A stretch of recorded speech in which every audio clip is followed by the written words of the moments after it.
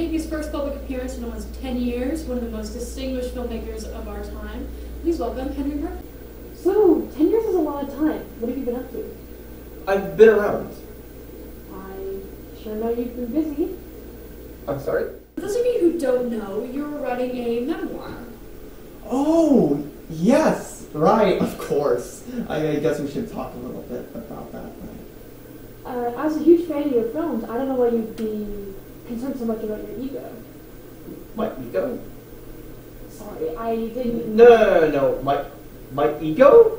Since when was this interview about my ego? I apologize. No, I think you meant exactly what you said. And honestly, I don't really like the way that you've been talking to me this entire time. So, fuck you and fuck off!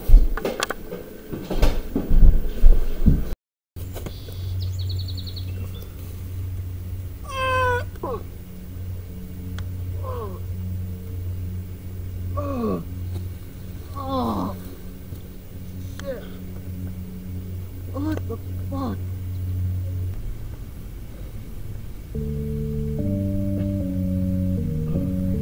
Not your best move, Mr. Murphy.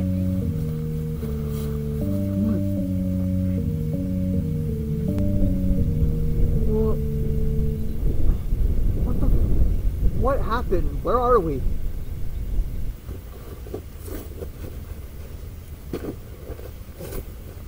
Don't do that. You know where we are.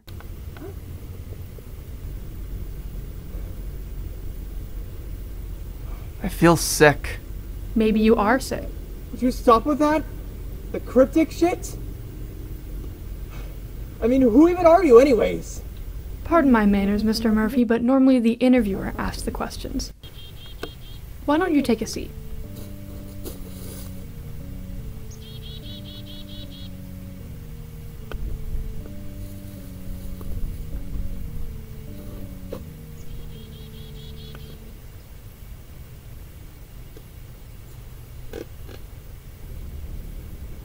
Are you ready to talk?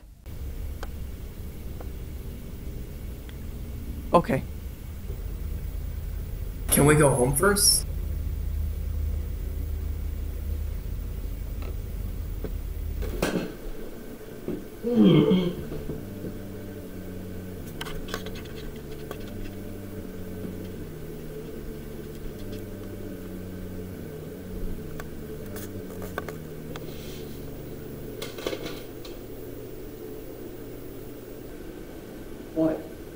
What?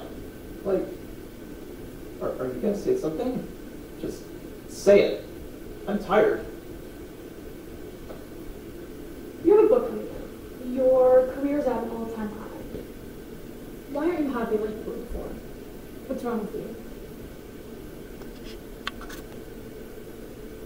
I was happy a long time ago when she was with me. You were married, now you're not. How come? My wife passed away. Aren't you, of all people, supposed to know this? What's so funny? Where is she now? Did you kill her? What the hell kind of question is that? Sorry, let me reiterate. Did you kill her or did you not? Fuck off. I loved her. She was the reason why I even pursued this career in the first place, but then she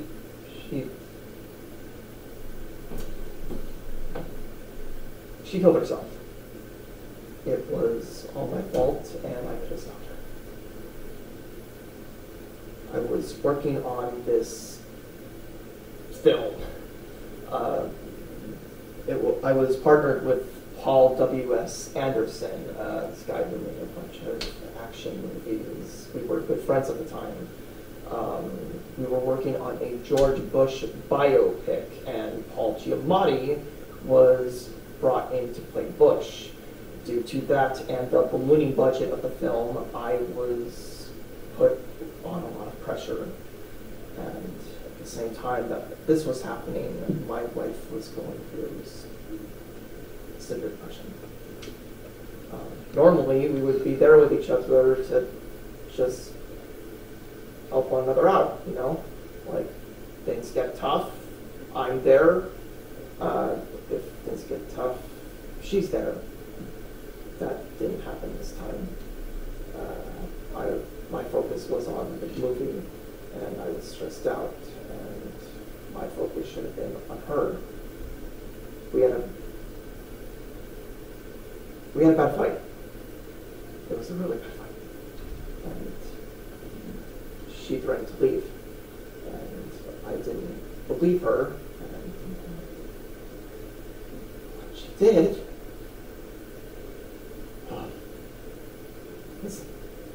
wasn't the way I intended that she would.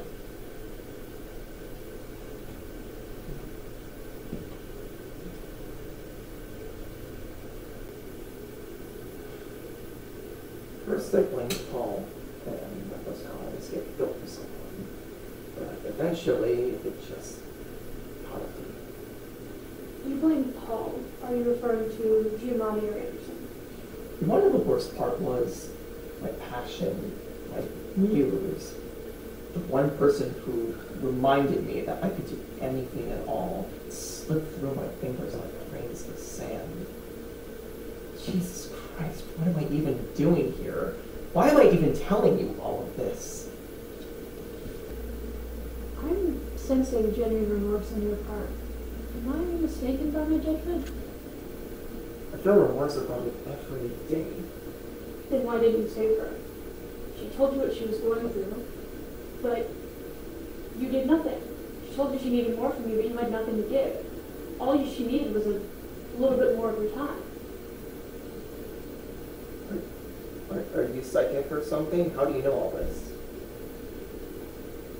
I think you should come with me.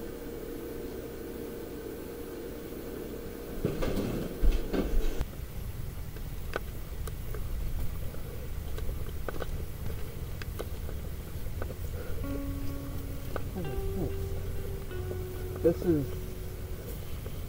is where... Hey, what do you know about...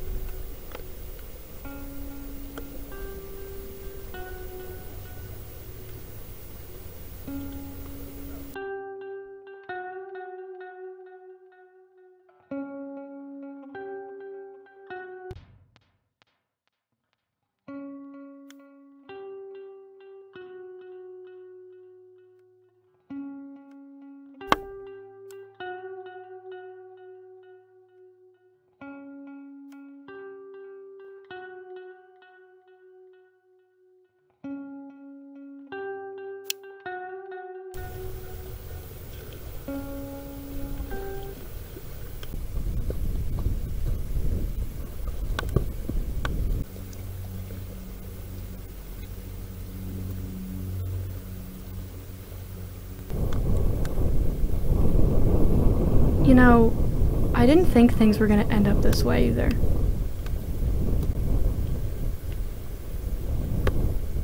I wouldn't have done it this way.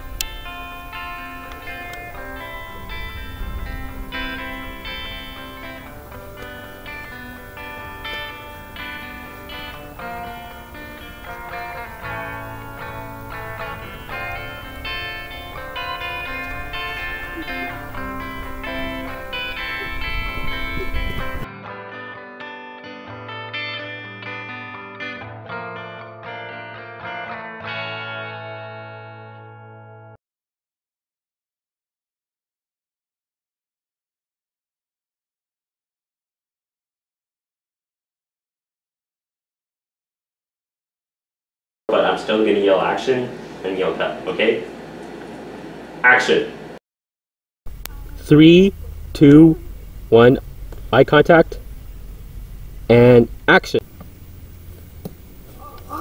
No. No goofy, no silly. Okay, I'm gonna Johnny count. standing up is the silliest fucking thing ever. Also, No. maybe like a more severe tone when you say, "You should come with me." No, I think Like, it was just good. slightly. No, I like it. Yeah, I'll try that's it. what I want to We'll go see. with. Okay, 3, 2, 1, and sorry. Okay,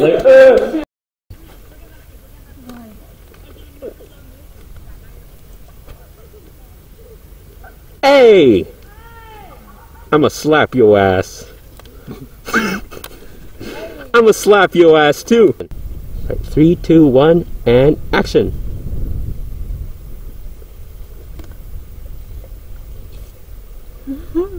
Three, 2, 1, action. Like, not everyone has blonde hair and blue eyes. Yeah. Like, what? I'm not sure if I'm considered blonde anymore. Like, medically, I'm considered ginger. No. Greg, Greg, please, I need to see this, Greg. It'll just be me. Oh! Did I tell you about a weird guy recently who he's like telling me that I broke my nose?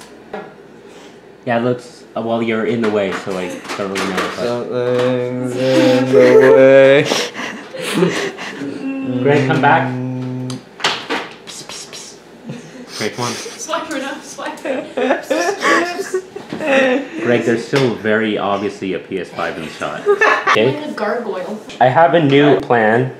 We'll change it so that it cuts on the action, and then the action follows through to the next shot, which will be from where Kira's sitting right now. My feet are in the shot. Should I put? They're not in the shot, Greg. They're never going to be in the You see shot. this the hairband? Yeah. Okay, Google, who's Paul Dano?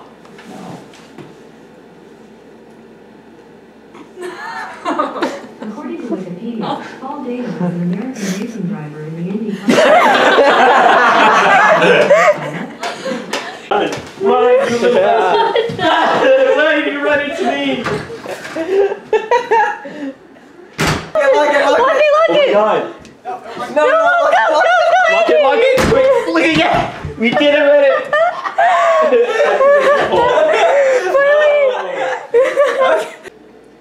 Greg just wants me. Andy sitting back down. Greg, do you like have some Elmer's glue or something? Like This is David Dobrik too. he fakes all those fucking laughs. Sorry? How's the battery doing on the camera? Yeah, what's Battery always saying? is- Would you like a bottle It's of water? 2 out of 3 bars. Okay, It's good. a bit rude to stab me with this knife in it. I'm gonna count Alright, Bit sad, innit? Bit sad in it. Alright, mate, so I'm gonna Cheers, right? You understand? Cheers, mate. Alright. Okay, well I have some ideas for like some shots, like we could. Look at it. I'm gonna count for 3, okay? 3, 2, 1, action. You like broke your whole ass arm, like. Yeah.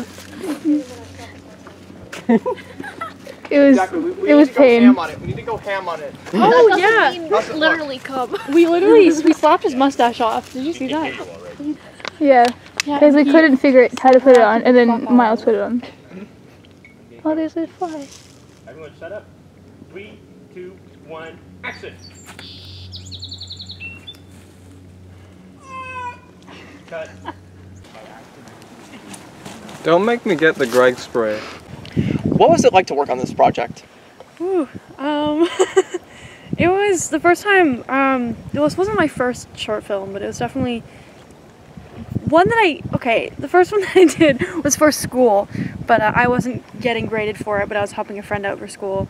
But this one was the first one that I kind of just was like, okay, why not? You know, getting the experience. When you came to me over Instagram, you told me that you were looking for someone, and I was like, okay, why not, you know? Get the experience. It's been fun. Who would you say your influences are as a director? That's sort of like a really long list, but I don't know. It's always who I'm watching at the time, like in terms of what I'm doing. I read a lot of books, and you know, I read David Lynch's books, so I guess I'm sort of like Nerd. in that way. And I read Sidney Lumet's book, which was really good, called Making Movies. So I try to sort of like, whenever I read something, it's like it becomes part of me. It's like part of my brain, and I just sort of like adapt those principles, I guess. So yeah, I get Sidney Lumet would be David Lynch because I watched a lot of his stuff like recently, in recent memory. Fuck you! No, just kidding. I also Stanley Kubrick is always there in my heart. He's the reason I'm into movies in the first place. Thing about working on the production for this film. Like a brief like pseudo-silent. Well, you know, I like